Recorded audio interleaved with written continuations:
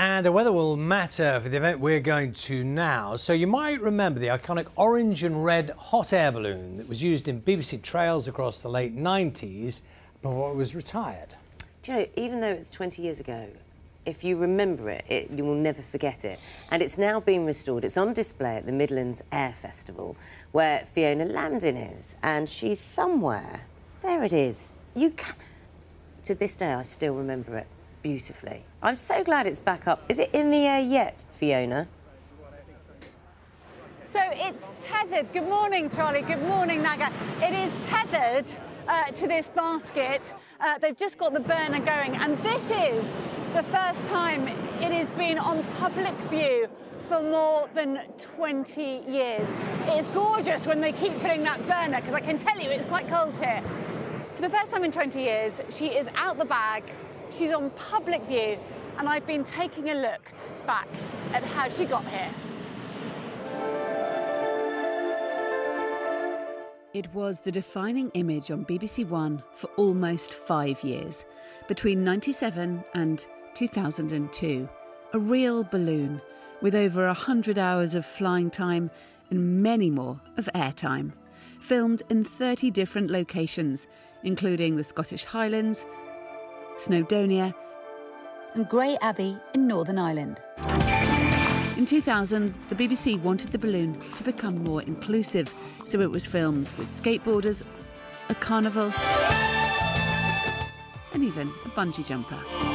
But eventually, in 2002, it was time for it to retire. It's had 100 hours of flying time. And Breakfast's very own John Kay was on the last flight with its pilot, James Mossman. Being on BBC One was just something that was just never been done before. And 21 years ago, it was put into a big bag, which was put into storage and completely forgotten about, until now. A friend of ours in North Bristol said he had a shape for us, for our collection to look after, and when we went to collect that one, he said he had another two, and the BBC Globe was part of it. What did you think? Well, it's quite surreal, because when I was a child, I remember it on telly, seeing the BBC idents and stuff, and to have it there in your garage, it's quite surreal. And for the last 4 months, these Bristol brothers have been restoring it. Hundreds of stitches around the mouth, cleaning and painting. Red tends to fade a bit more than any other colour. If you were to put this bottom half of the envelope through a grab test, which is an MOT pretty much for balloons, I reckon it would pass easy. So 26 years ago, were all these clouds hand-painted? Yes, so they'd have staff at the Camerons. I don't know how many they'd use, but yeah, they would have hand-painted every single cloud on this envelope. Nowadays, they use digital printing, so painting's long gone now. And as the paint dries, the globe is ready for inflation. And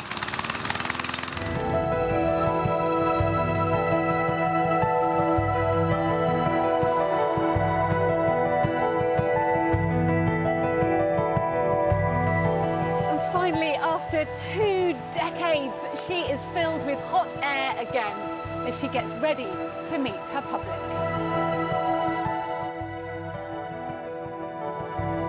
Well, this morning we have James with us, the original pilot that you saw in the piece Flying with John 20 years ago. Good morning to you. Hello. These two are having the most wonderful catch-up, Mark and James, because they haven't seen each other for 2 decades.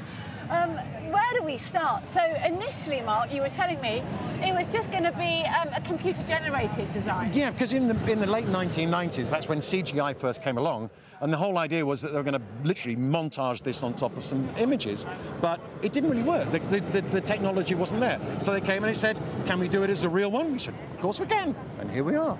And here we are, and so the colours were meant to be green and blue. Yes, yeah, I mean, the whole concept was originally, it was the World Globe, the BBC World Globe. But when we saw the images that were coming back, the test images, the balloon didn't stand out because the balloon's blue and green against mostly blue and green backgrounds. And the agency then said, OK, let's change the colours. So the opposite of blue and green are red and orange. And then the balloon really stands out. So then we get James involved. And James, you were the pilot. Yes. I mean, you must know this balloon so well. I certainly got to know it incredibly well, yeah. We were out on the road for 7 solid weeks. It was a fantastic trip.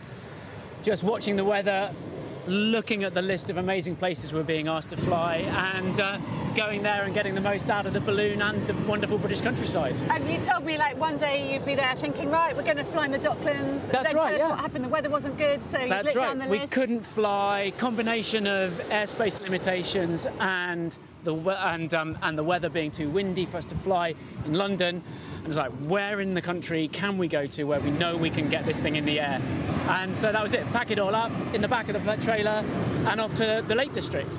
And we had some beautiful flights over the Western Fells, exploring that part of the world instead.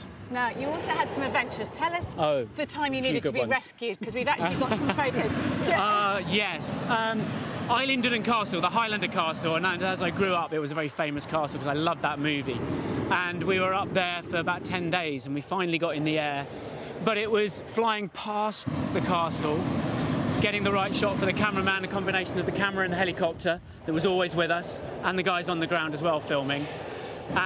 But the cloud base was below the mountaintops. We flew up the loch and along the water for about half an hour, and it was that time to find somewhere to land.